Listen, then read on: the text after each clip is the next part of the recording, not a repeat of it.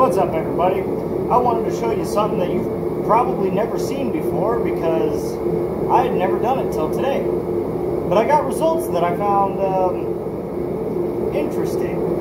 So here in the shop, I'm going to share what I learned today with you, and it has to do with pennies. That's what we got here. It's a little dark in the shop, but it makes it a lot easier to see if it's not so bright. So I'm going to set these here on the anvil, and I'll show you what I learned today.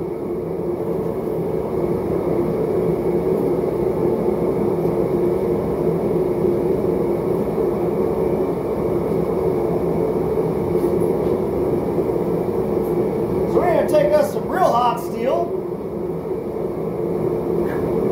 take us a penny,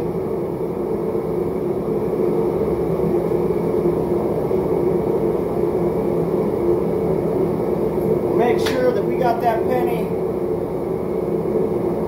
on the steel, and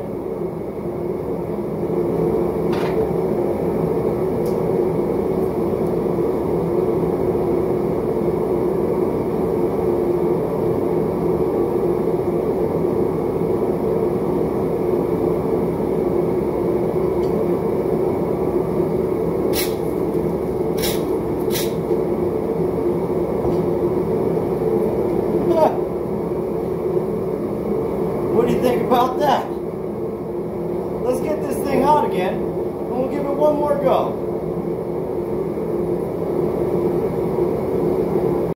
Now, the thing to note in this, for those of you who might not know this, these pennies are not full copper.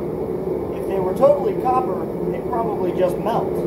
But these have zinc on the inside. So when you get to the zinc burns at that temperature. That steel's around 1,000 degrees, a little hotter. So when we set the penny on it, the copper melts away, exposing the zinc to the heat, and the zinc then ignites. We'll do that one more time for you.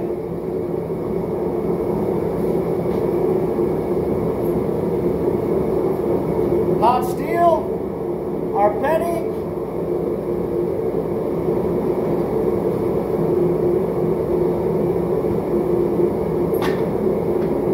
Let it start to melt a little bit as it gets hot, and away she goes.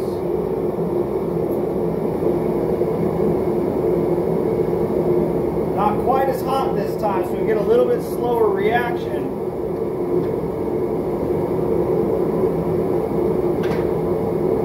We get that zinc up against that heat, and sure enough, there she goes.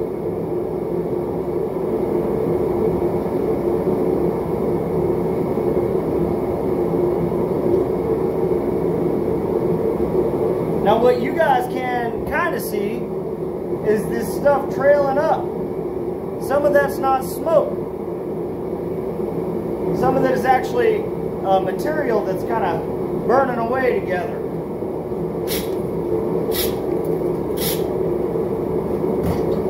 So now we're going to have to borax this thing to clean all of that gunk off there so that this steel can still be used.